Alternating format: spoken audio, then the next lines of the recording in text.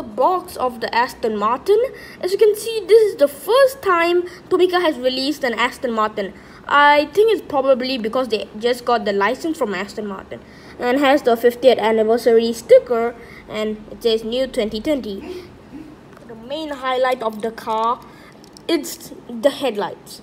As you can see, the headlights have been really goodly reproduced into this. As you can see, the headlights are literally matching it, which I am giving a round of applause for Tomica. As you can see, this is Tomica's one of Tomica's attempts, and nowadays they didn't even have the opening features, and guess what, they brought back the opening features, which is actually really good. As you can see from the Lamborghini SVJ, it doesn't have any opening features, not even like an opening back, nothing that good, but it still has the stunning details. So I think Tomica has done really good on the headlights, and I love this paint. This paint, as you can see, is really shiny. Wow, I just can't believe it. And it has rear light details. As you can see, I put a license plate thing. Well, it has no numbers yet, and it has the exhaust details. You know, I think it should have been painted like, you know, like painted the color of the exhaust like this color of gray. But it's still just a minor one. You can use a paint marker to touch that up.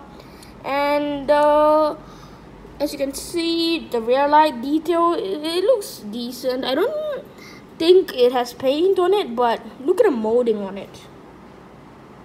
Wow, the molding on it is really good. As you can see, they have reproduced the dots on it, and there's a gold stripe and says Z there as Z for Zagato. And guess what? Yep, they brought back the opening features. Unlike this car, what a disappointment. They didn't have rear light details, front light details, no opening doors. Like, it was such a disappointment. But Tomica has finally redeemed itself by bringing back the opening features.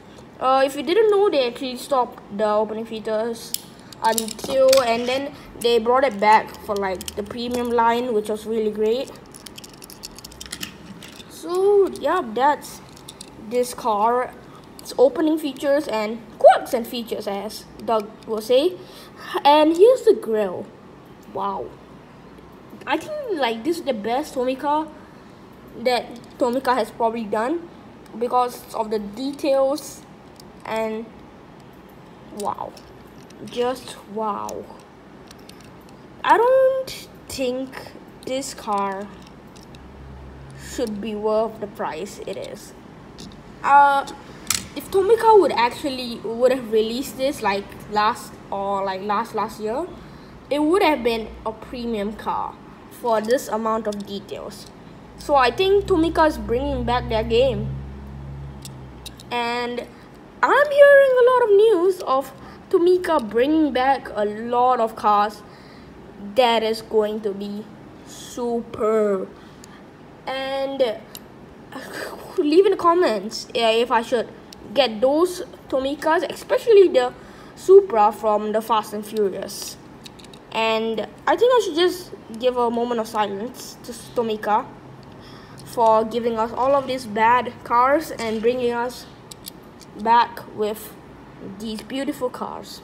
So let's just let it lay down and admire the beauty.